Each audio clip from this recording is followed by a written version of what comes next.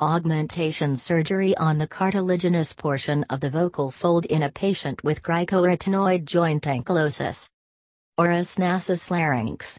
2018 Geno 4.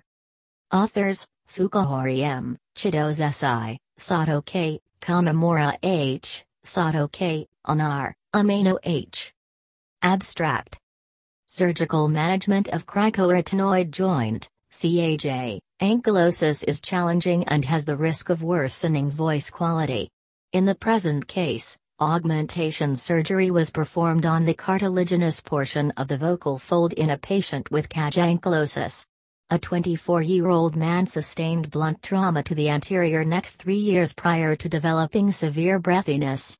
Posterior glottal insufficiency resulting from lateral fixation of the right vocal fold was observed during phonation under laryngoscopy.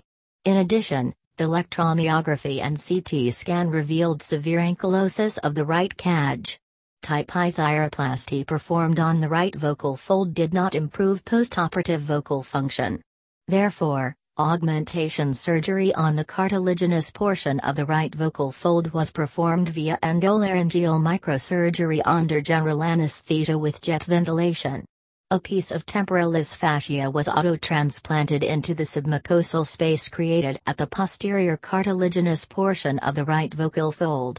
This resulted in a narrowing of the posterior glottal gap during phonation, leading to improvement in hoarseness. Microsurgical management with autologous fascia augmentation of the cartilaginous portion of the vocal fold can be effective in patients with lateral vocal fold fixation due to CAJ ankylosis. Mid. 29,307,442